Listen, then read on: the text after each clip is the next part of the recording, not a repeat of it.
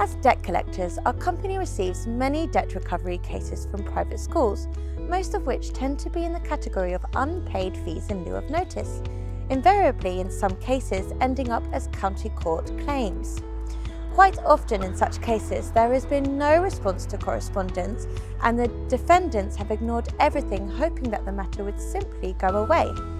This can often lead to hostile defences, with reasons such as, "My children were bullied and I had to protect them, so I removed them immediately for their safety. My child was suffering racial abuse and the school failed to address the problem. We could not stand it any longer. My child was not getting satisfactory education and had fallen behind because of the poor quality of the tuition." Or, "There is simply a waiting list at the school. How can they claim to be out of pocket suffering a pre-estimated loss?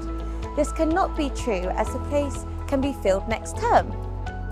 Here at Town & Country Legal Services, we cover all of the bases before issuing proceedings. Occasionally, a spurious defence is received. We have never lost any of these cases.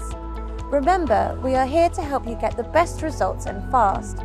We would love to hear from you and arrange a complimentary meeting via Zoom, or please just give us a call on 01883 21 21 21.